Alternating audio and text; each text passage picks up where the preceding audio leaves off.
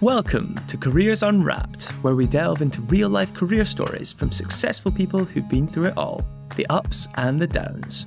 We'll get their raw, honest, actionable advice and be the careers talk they wish they'd had when they started out.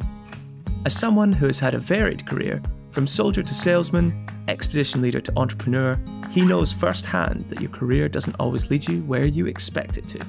Here's your host, Mark Fawcett.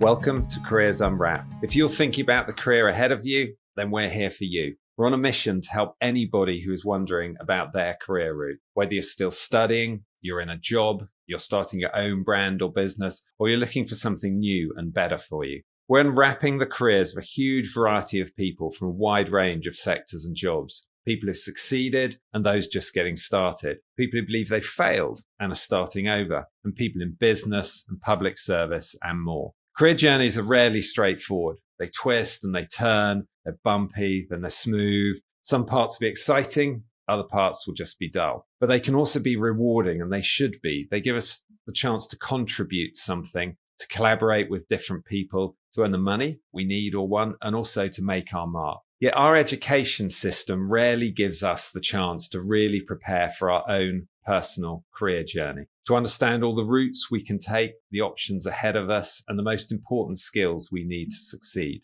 We don't get to meet enough people and hear enough stories about real, honest career experiences in order that we can learn from them. Here at Careers Unwrapped, we want to change that.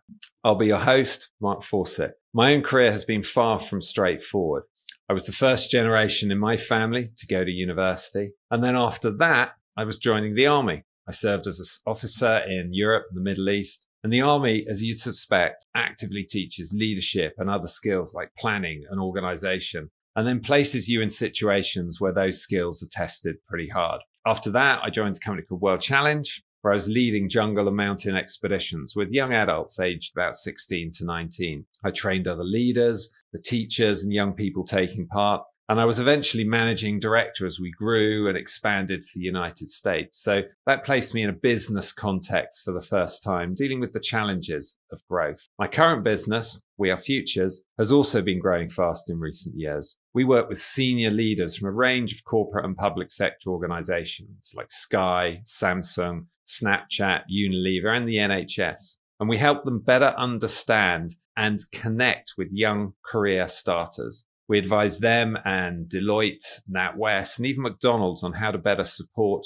recruit, and motivate young talent. So we're always getting under the skin of how they are changing the way they operate, recruit, and train, and who they're looking for. We also run the National Schools Partnership, which is a network of over 100,000 educators, teachers, and careers advisors. So I've been fortunate to have a career of learning about and teaching skills, careers, and leadership in a huge range of settings, often very successfully and sometimes spectacularly failing. But almost 30 years of working with young adults, soldiers, expeditioners, students, and career starters. Now today, young talent is being shaped by a range of factors that affect how they perceive and relate to the world around them. This includes the pressure to develop the skills that they're told they need, but which are rarely or effectively taught to them. The accelerating divisions amongst nations and people, so political divides, wealth divides, and greater gaps in ideology. All of these are affecting global supply chains and more. The tech tools and their ever-present nature in our lives, bringing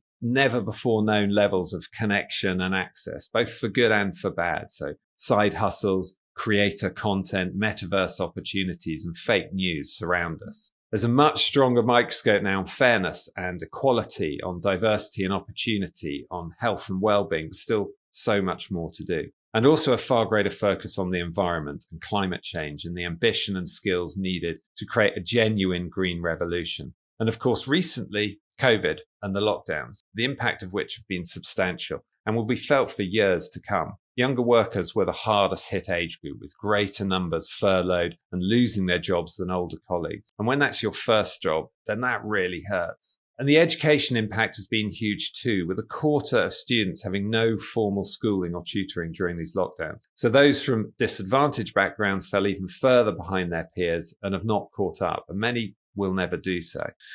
Career starters now are looking for roles that offer them flexibility, skills development, the opportunity to make a difference, and packages built around more than just a salary. And in that context of what's shaping career starters, there are also many macro factors which are affecting businesses and employer mindsets now, and will do so over the next few years. So globally, we're seeing rapidly changing workforce requirements. The demand for the sort of skills that can take us to net zero, that can focus on solving problems, that can exploit technology or tackle the challenges and opportunities of an aging population. The top skills employers are searching for right now include things like resilience, the ability to change, and networking. They're also looking for people who will add to the morale of an organization, so choosing an attitude that will add to their culture. The impact of technology on jobs and working practices is accelerating faster and faster, but it's still barely scratched the surface in many sectors. The changes we're going to see over the next decade will be substantial and exciting.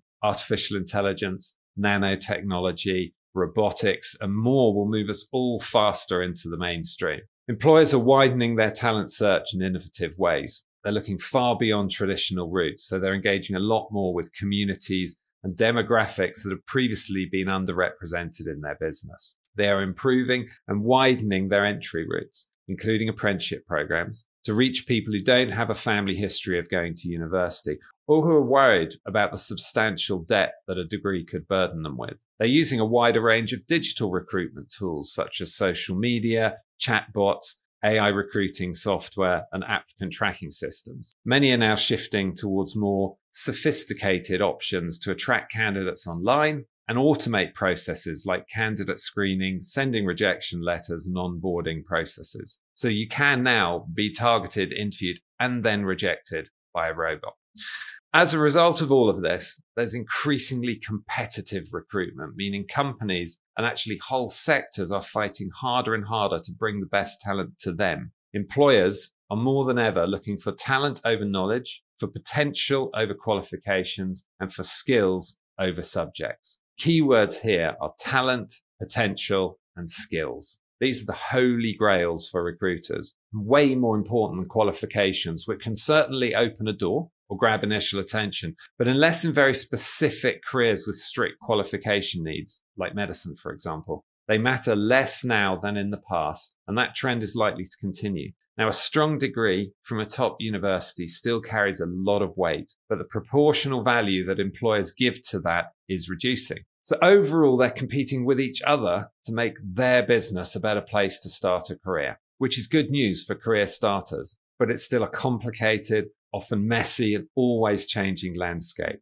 So this is where Careers Unwrapped comes in. We will interview a really wide range of people from different career journeys. We will unwrap their careers and we'll learn from their successes and their fails and listen to their advice. And also, for every interview, we're going to produce a set of notes that captures their observations and gives you links to information on their sector or company or their type of work. So it's more than just a podcast. It's a whole program of career stories, advice, and inspiration. So listen in or watch closely. Read the episode notes if you want. Tell us who you'd like to come on the show. Send us your questions for those taking part. Pick up the advice and tips that can help you shape your own career. And join our mission to help people develop the careers in which they can thrive. So welcome to Careers Unwrapped. This podcast is sponsored by We Are Futures. To find out more about We Are Futures and how we can introduce your brand, business, or organisation to the mass markets of tomorrow, visit www.wearefutures.com. Make sure to search for Careers Unwrapped in Apple Podcasts, Spotify, Google Podcasts, or anywhere else podcasts are found. Remember to click subscribe so you don't miss out on any future episodes. On behalf of the team here at We Are Futures, thanks for listening.